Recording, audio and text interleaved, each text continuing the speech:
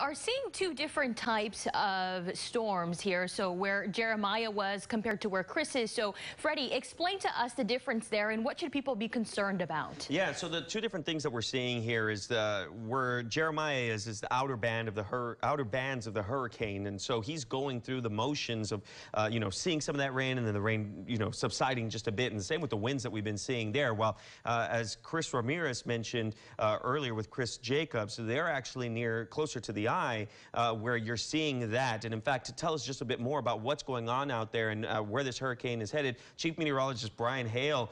Brian, I mean, this storm, a strong storm as it makes landfall. Yeah, we certainly did not anticipate it to flare up this much. We knew it would flare. That is a phenomenon familiar to Gulf Coast region storms where at the last minute, just before landfall, boom, they explode in power.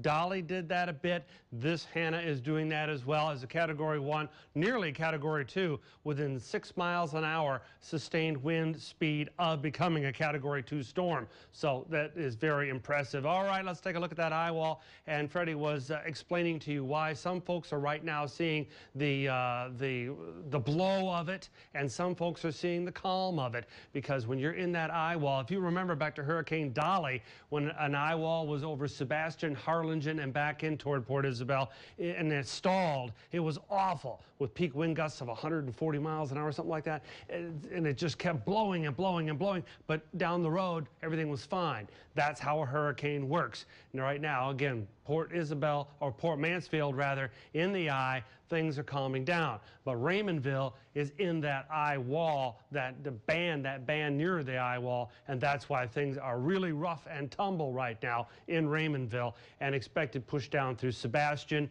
and back out through San Ysidro and then down to Harlingen eventually. Right now, Arroyo City getting a big shove of that rain and wind. Tropical storm warnings in effect for the entire Rio Grande Valley. That will remain, and the winds continue. Yes, you've got the center of Hannah right there in Kennedy County, and now you've got Lyford with 32 sustained, Harlingen 39 sustained, but back in toward Port Mansfield just 13. South Padre Island and Port Isabel 28 to 32. But now you check out the gusts, and you're at 51 Port Isabel, 54 Harlingen. So strong wind gusts, and this will all continue to unfold west as the center of the storm makes its way on into the upper valley over the next several hours. This is on through 10 p.m. Watch your legend up here, your reds to browns up to 50-mile-an-hour winds right there on as the storm continues to make way. So that's tropical, good, abrupt tropical storm force winds start at 39 miles an hour. So when you've got 50-mile-an-hour sustained winds still blowing through the valley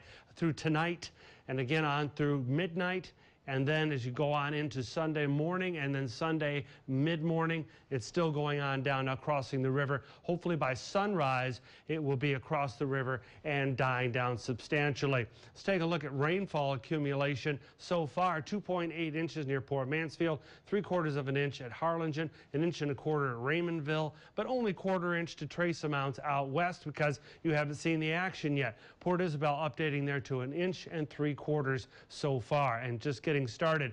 A flash flood watch is in effect for the entire Rio Grande Valley for, well, the weekend. And that means you need to be careful out there. Make sure you avoid water-covered roads at all costs. Flash flood warning is in effect for eastern Willacy on down into northeastern Cameron County there toward Arroyo City and back up toward Port Mansfield. That's in effect until 8:30 for tonight, and those will be pipping and popping all across the valley for several hours. 6 to 10 inches of rain possible. This is what we expect to happen from now through Sunday. 4 to 6 inches. That's half a foot for the western parts of the valley, but most of the valley seeing 6 to 10 inches as a potential. Remember, a flash flood watch means flash flooding is possible, so be prepared. That's now. Be prepared. A flash flood warning, and again, that's for eastern Willacy and Cameron. That means you need to take action and watch out for inundated areas. Here again is how Hannah will unfold, moving on across Jim Hogg County eventually, and then pushing out a star down into Mexico over the course of overnight tonight. That's 1 o'clock in the morning, and then by sunrise, down and away. and you can see in terms of futurecasts, we'll put the rain together with this, and you can see the potential from this turning to a tropical storm. Well, again, the clock, Sunday morning, that's about sunrise. It's now a depression, and it pushes on down into Mexico. The 7-day forecast bears out.